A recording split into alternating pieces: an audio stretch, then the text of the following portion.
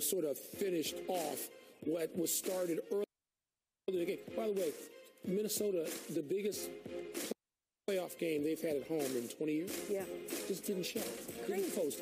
That defense allowed 54% shooting and 50% shooting from three in the first half. So where was that defense that was so carnivorous in game two? Didn't see it at all. It's hard to figure out that turnaround.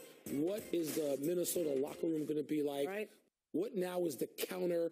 Because once you let Denver, you let the champs back in a series like this, and you let the MVP and the presumed best player in the world back in the series like this, and now all that momentum and all that advantage you appeared to have is gone. Yeah, it's Denver. They're the reigning champs. They too play Game 4 on Sunday. Mike, thanks for the time. Thanks for having me. Some other NBA news: Suns and Mike Budenholzer got their deal done for him to take over as Phoenix's next head coach. A 5-year deal worth more than $50 million.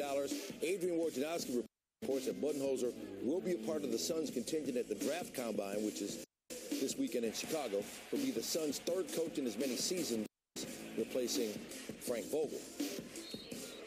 Golf now at the Cognizant Founders Cup in New Jersey. Nelly Korda looking for a 6th win in as many starts, which would be a new LPGA Tour record. There's her third shot on the par 5 14th from 103 yards out.